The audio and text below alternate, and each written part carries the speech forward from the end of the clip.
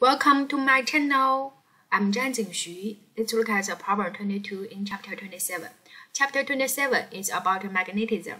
So there we have an electron and moving with the velocity in a vector format, right? In the magnetic field density is also a vector format. We need to determine the magnitude and direction for the Lorentz force on these electrons. Of course, this is a Lorentz force, right? QV cross B. There we can see V is vector, B is vector, so this is operation for cross.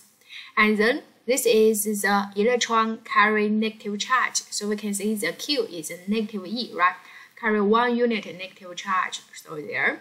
And then we input given quantities. So in this one, the cross operation, you can write it in this matrix, right?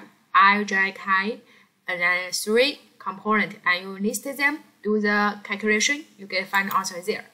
And there we can see the magnitude is easy, just this number, 9.6 times 10 power negative 16.